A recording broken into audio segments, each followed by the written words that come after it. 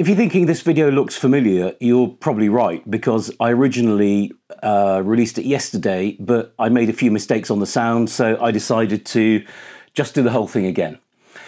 So, far too many people I've met, particularly during the last 18 months, have been affected by some sort of mental health issue, ranging from very mild anxiety to crippling depression, maybe due to the pandemic, maybe not.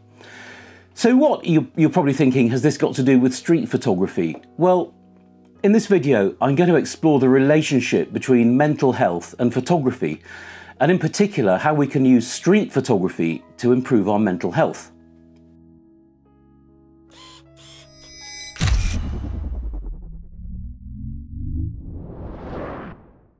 Hello StreetSnappers, and welcome to this video which looks at how we can get some real therapeutic benefits from street photography.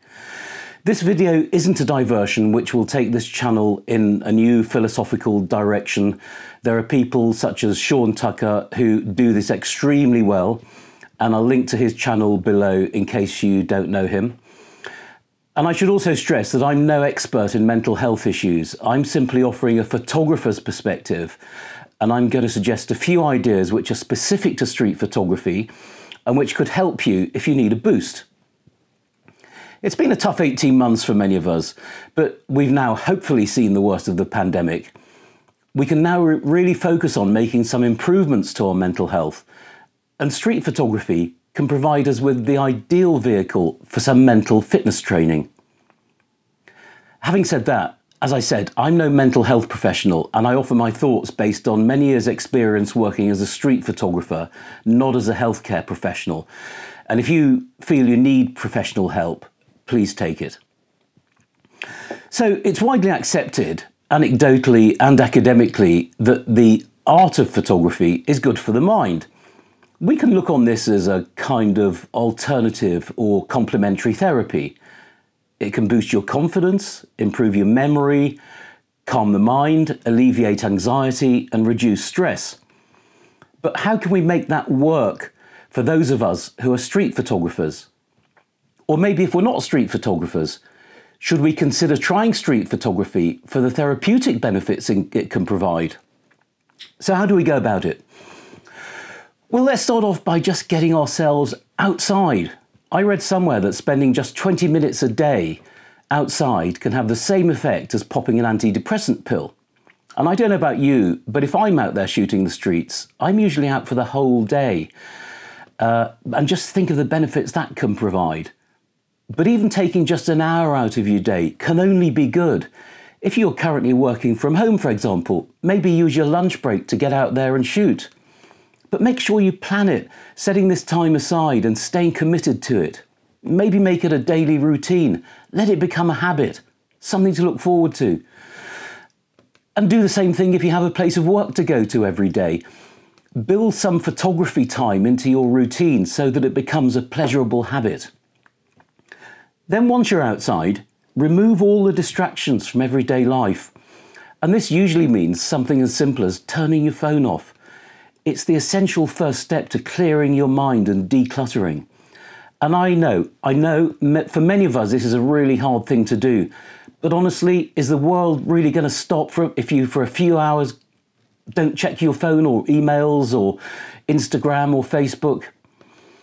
And this, of course, has another big benefit in that it will really help you stay in the zone and focus on all the content the street has to offer. Street photography is often very much about the moment, being in the moment and capturing the moment. When you're observing life through the camera, you'll be in the kind of zone which allows you to focus your energy, not on the concerns of your real life, but solely on that moment. And this is really important. Once you become transfixed on a creative pursuit, like street photography, time disappears, you forget yourself, and you become absorbed in the moment. All the bad stuff, the stresses and the anxiety of life can be put to one side, and you'll emerge from your session feeling calmer and more present than when you began, which can help enormously in many of life's difficult situations. Just think about the whole process of taking pictures, from hunting for your subjects to working with the changing light. It all requires absolute focus and concentration. And this whole process of observing, analysing and processing information is itself a meditative task which draws you into a relaxing state. Although street photography is often considered to be a lone pursuit, it certainly needn't be, and the company of others can often help. Spending the day and sharing experiences with other street photographers really helps some people dissipate stress and anxiety. And I guess just talking to people helps whatever your issue or setting. Then we have the physiological benefits to consider. And according to a body of research by Professor Denise Park from the University of Texas, photography is a highly cognitive activity.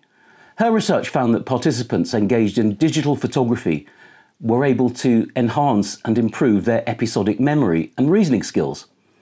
And this becomes more relevant as we get older. And I'll pop a link to this research below because it's quite an interesting read and well worth a look. So here are a couple of specific tips which I hope will help you. And by the way, we should all be doing this stuff however we're feeling. When you're out shooting the streets, try to take positive, happy images rather than dark images.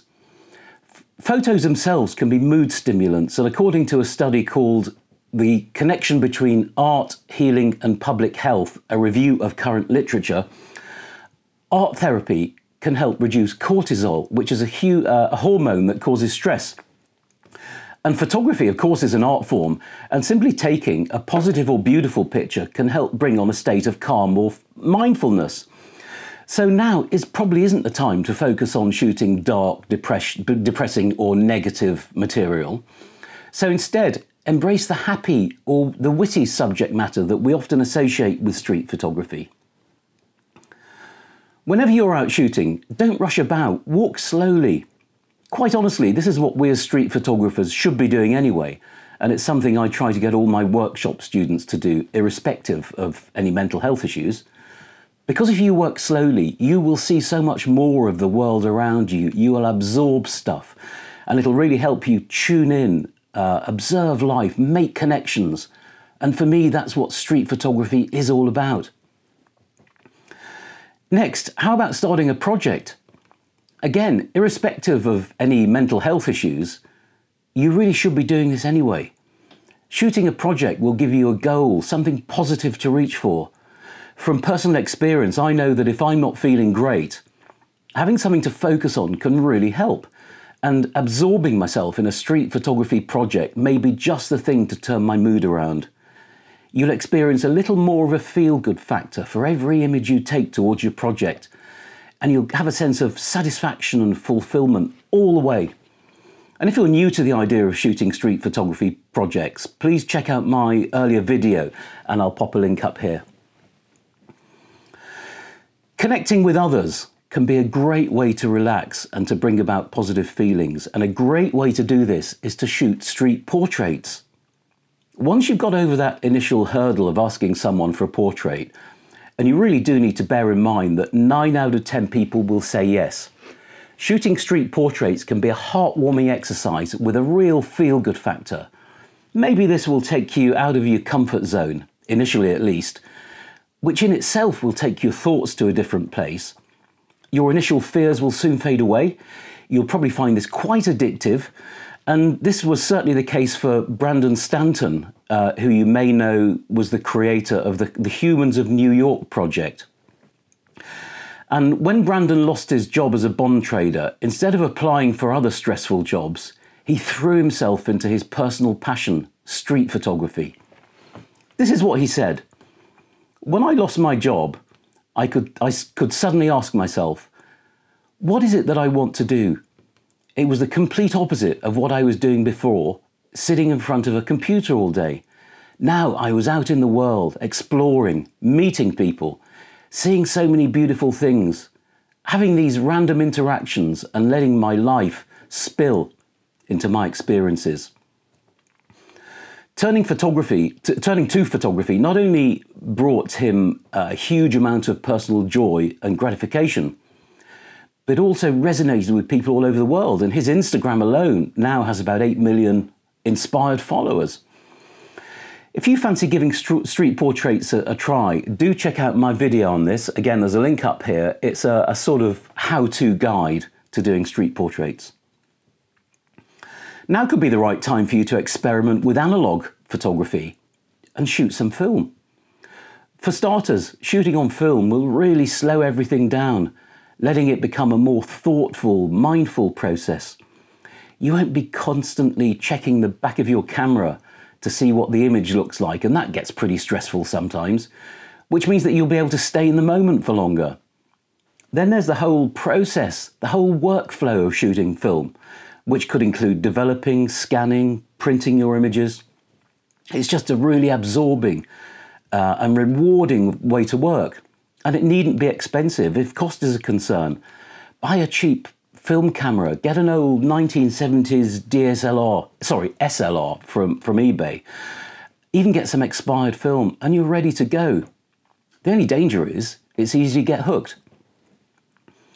I find that absorbing myself in photography books can bring about a mindful state. Take a look at some beautiful or clever images, try to understand them, try to get into the photographer's head. Maybe even think how you could produce a similar kind of work. You might even get inspiration for a project of your own. But don't just look at the picture books, read some essays on photography, writers like Jeff Dyer or Susan Sontag. And if you're not sure where to start, I've put my recommended Amazon reading list together for you on my website, and I'll pop a link to that below. Well, I hope you found that useful and perhaps even therapeutic.